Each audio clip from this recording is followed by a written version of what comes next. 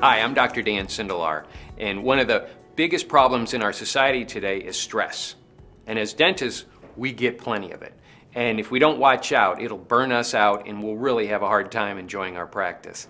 Now, think about it. What is the biggest cause of stress is owning your patient's problems. I've done it, every dentist has done that, and if we don't watch out, it'll be the thing that burns us out and we carry that home. You will never close the door behind you if you're burnt out, worried about patients' problems, if you own them.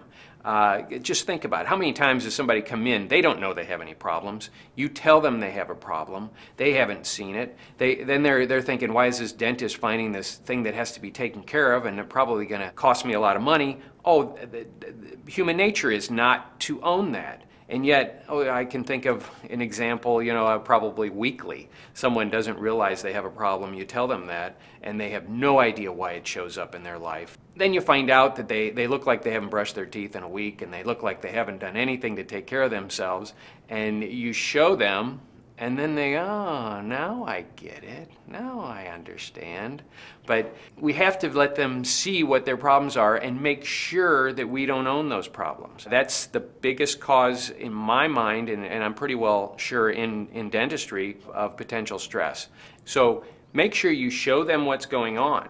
Get them to see it. Take the intraoral pictures, have those done by your team, show them, walk them through it, how you're going to help them eliminate that problem, and paint them a future of how you're going to get them back to health.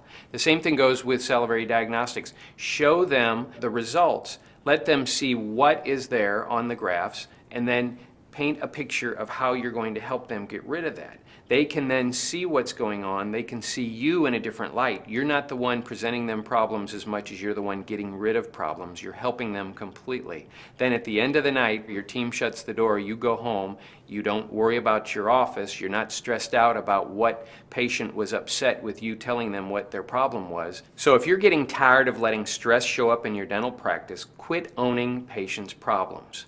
There are ways to stop that. Don't let it happen. Help your patients take responsibility for their problems. Show them what's going on. Don't let professional stress suck the life out of you. You don't deserve that. You deserve to live a stress-free life. Your patients will love you more. So what's stressing you out? Let me know. Share your comments on the blog. I'd love to help.